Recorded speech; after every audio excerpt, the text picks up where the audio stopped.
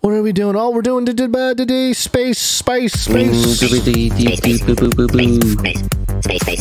go to space? I don't have the correct thing up.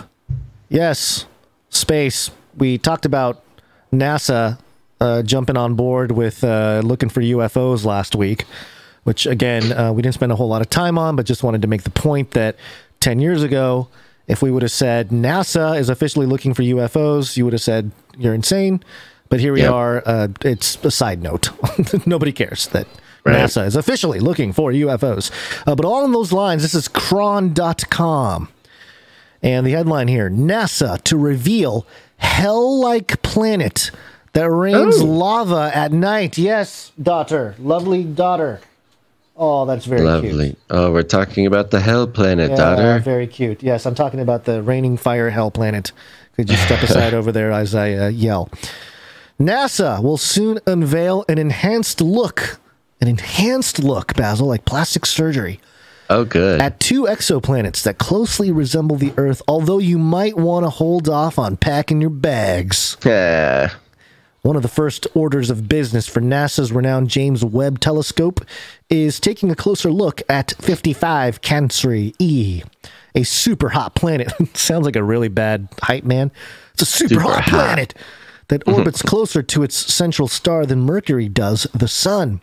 This means the planet is likely covered in flowing magma, according to NASA scientists. They also believe that the potential existence of a weak atmosphere on the planet means it could rain lava at night. Lava. The planet takes a mere 18 hours to orbit its central star.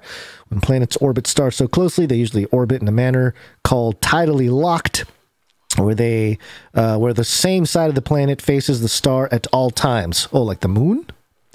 But scientists believe this planet might rotate on its own.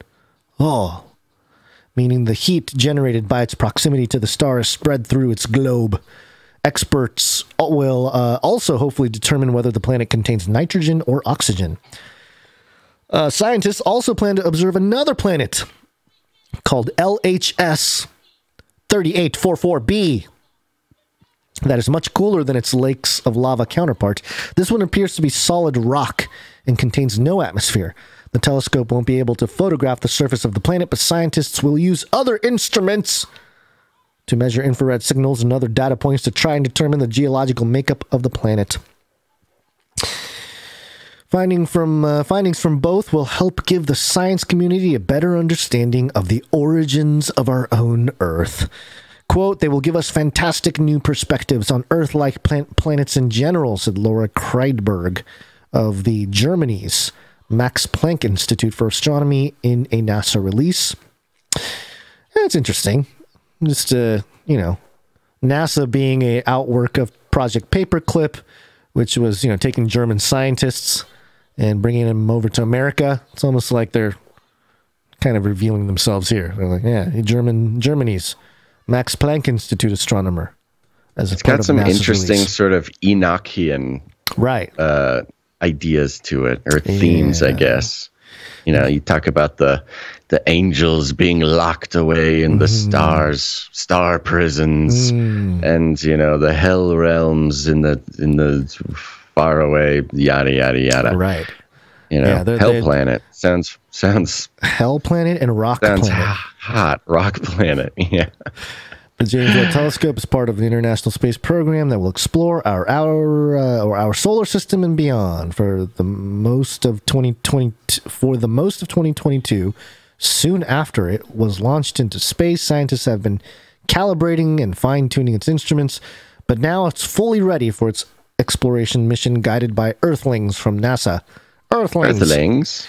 The European Space Agency and the Canadian Space Agency. Oh, stay away, Russia, Putin. Keep your dirty robot claws away from our hell planet. As quote. So they're looking for aliens? What? Are they looking for aliens on the hell planet? I don't know. Doesn't matter. I don't know, man. Quote, as we near the end of preparing the observatory for science, we are on the precipice of an incredibly exciting period of discovery about our universe, said Eric Smith, a scientist who works on the Webb program at NASA. Quote, the release of Webb's first Full color images will offer a unique moment for us all to stop and marvel at a view humanity has never seen before. These images will be the culmination of decades of dedication, talent, and dreams, but they will also just be the beginning. The first images from the telescope will be unveiled July 12th. Images from other projects, including those of the 2 exoplanets, will be released in its first year of operation. So this is interesting. So instead of just photos of, planets, alleged planets in our solar system, now we're getting to look at some real faraway stuff.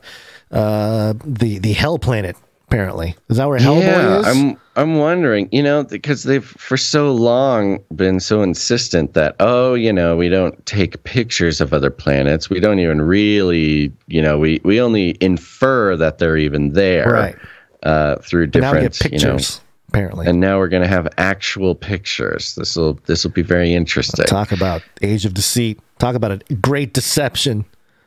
Yeah. Huh. Is somebody gonna somebody on a farm somewhere or maybe not a farm, maybe somewhere close to a volcano. They're like, hey, that landscape looks familiar. On the Hell planet? Yeah. Oh, and you're gonna be like, yeah, it looks like Nevada. It looks like the Nevada desert or something. Right. Or there's got to be some magma. So it's probably close, like Iceland or something.